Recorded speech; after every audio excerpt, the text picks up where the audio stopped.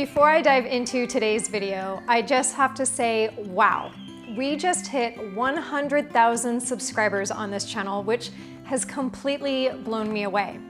And I'll have a lot more to say about that in next week's video, which will be a 100,000 subscriber celebration video, an FAQ video, and a Vitamix giveaway. So stay tuned for that. But let's chat about today's recipe. Today we are whipping up my favorite dip of all time, and that's guacamole.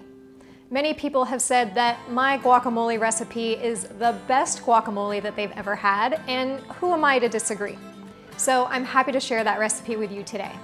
Now, if you follow me on Instagram stories, you've seen a little bit of the behind the scenes and what I've called #GuacWatch, which was a little experiment on how to keep leftover guacamole and avocados green and prevent them from turning brown.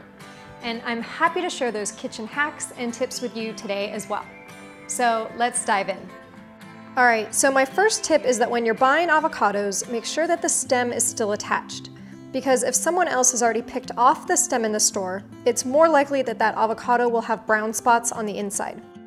So we'll start with 3 avocados and use a large knife to slice them in half and remove the pit. Then use a large spoon to scoop out the flesh into a bowl.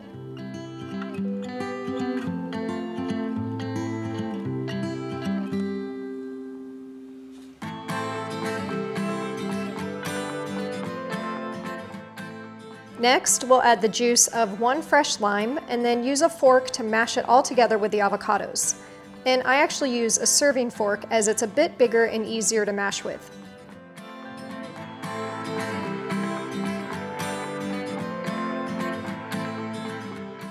Now we'll add a few other ingredients to our mashed avocados, and that includes half of a small onion that we'll dice up, along with 2 Roma tomatoes and a jalapeno pepper.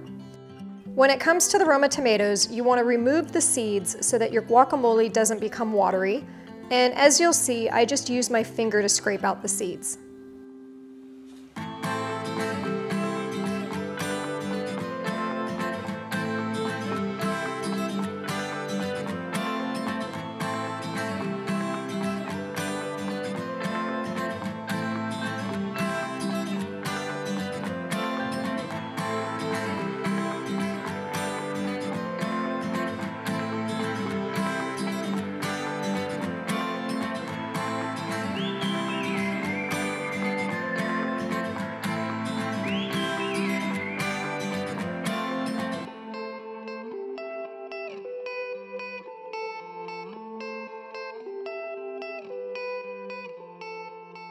Lastly, we'll mince up 2 garlic cloves and add those, along with 3 to 4 tablespoons of chopped cilantro and a ½ teaspoon of salt.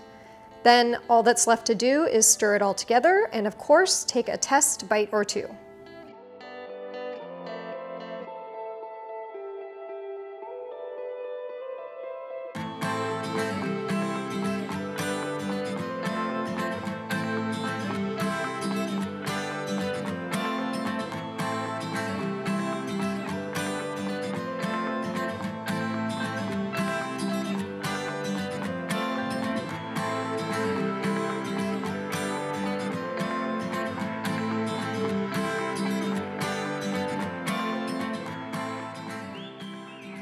But I also promised to show you my favorite avocado hack, which prevents them from going brown, and it's so simple. Just add a little bit of cold water to a storage container or plate and place the avocado cut side down before placing it in the fridge. 24 hours later, your avocado will still be vibrant green.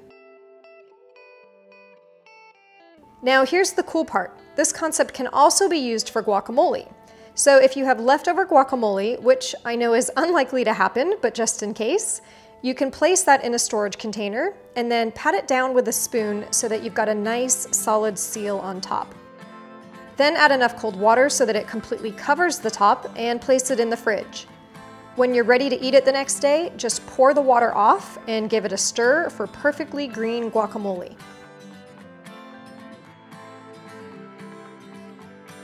I hope you guys enjoyed this video, and if you did, make sure to give it a thumbs up and hit that subscribe button below. We'll see you again in the next video.